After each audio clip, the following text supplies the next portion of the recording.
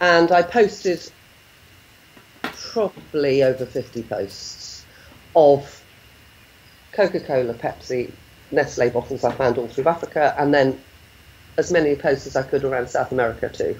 Yeah. Just saying, you know, in the remotest regions of the Amazon, what are you going to do to take responsibility to clean up your mess here? How are you going to do that? Yeah. You know, because, you know, to pick that stuff up in those places, and when you look at the weight and might of the Amazon carrying this stuff out into the ocean. Yeah. You know, the Amazon that provides 20% of the world's fresh water. Yeah. Which is huge.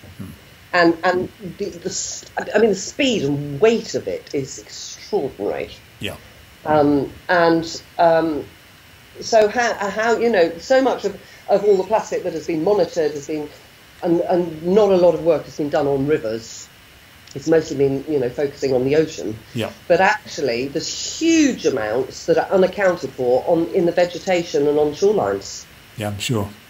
Yeah. You know, so like I said, how much more evidence do we actually need? They've now found plastic particles in the placenta of women, which are transferring into the fetus, and for me that is the ultimate sacred sacrilege. Yeah.